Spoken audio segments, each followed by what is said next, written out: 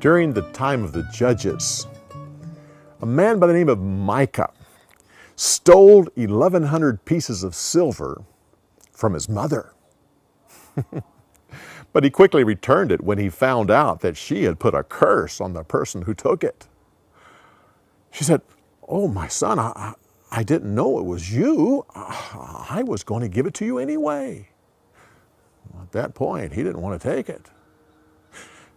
So she took the silver, and with some of it, she made a little silver idol, a god, and gave it to her son.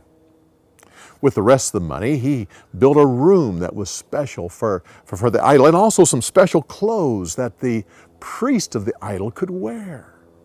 There was enough money left over to provide for the priest. By that same time, a young Levite named Jonathan left his home in Bethlehem to find his fortune. As he traveled, he came to the home of Micah, who invited him in for a meal and to spend the night. As they visited that evening, they developed a friendship. Finally, Micah said, if you're looking for a place to settle, why don't you come here? I have a little god that needs a priest, and after all, you are a Levite, so you could be the priest. Look, I have this special clothes for the priest. I'll provide you housing, food, I'll provide your needs, and I'll even give you a salary. Well, Jonathan thought about that, and it sounded like a good deal. So he accepted. In time, he became like one of the family. Soon after that, the Danites down in the south of Israel decided that they needed to find a place that could be their permanent home. They sent 5 spies north to look for a place. As they traveled, they came to the home of Micah and camped nearby. Jonathan went out to greet them and to visit with them. And they finally said, "Your speech, you have an accent of someone from Bethlehem. What are you doing here?" "Oh," he said, I have a special opportunity here." He told them about Micah and about the little god that they had, and the special clothes for the priest, and how all of his needs were met, and he got a salary too. It was a good deal. They said, "Well, if you're a Levite and a priest, then tell us, will God honor our trip? Will we have success on this trip?" He said, yes, you will have success on this trip. They traveled north and came to a little town. They looked around, and the fields were lush. It was a fertile place, and there was a little town of gentle people that were defenseless. They went back to their tribe and said, "We have found the perfect place. Beautiful fields, and the people are defenseless. We could easily conquer them." So it was agreed that they would send an army and conquer that town.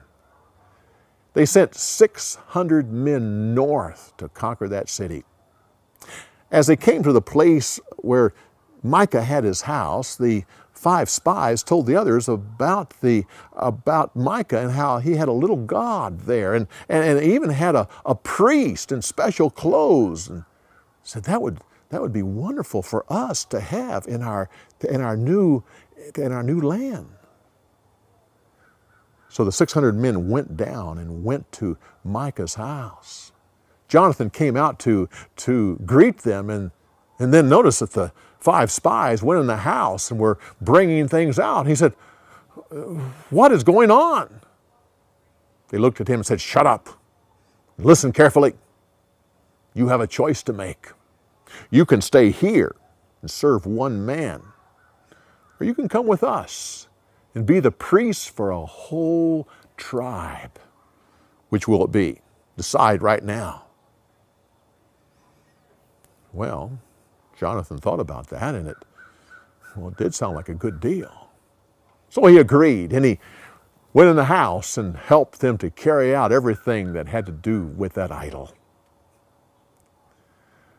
Later on, Micah came home and found that things were missing and his priest was gone, and he organized a group of men and chased after the men from Dan.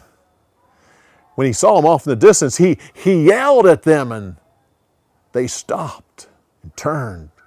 He said, "What are you yelling about?" He said, "What am I yelling about? How can you say that? You've taken my priests, the special clothes, all the things that have to do with the idol. You even took the idol and the priest and everything. I have nothing." They said, "Listen, stop yelling at us, because if you keep yelling, we'll take one more thing from you. We'll take your life, the lives of your family." Well, Micah thought about that and realized that they were telling the truth, and so he went back home. The tribe of Dan went north, and they easily conquered that little town. They killed everybody in the town and tore down all the buildings and rebuilt new houses and homes. They brought their tribe and settled there. And Jonathan was their priest, and that little idol was their god.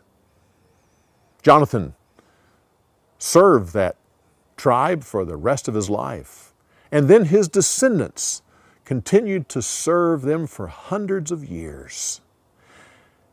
They were the priests for that tribe all the way through the kingdoms of David and Solomon and the kings in the northern tribe of Israel, until the Assyrians came and carried them away into captivity. Oh, did I mention Jonathan was the grandson of Moses?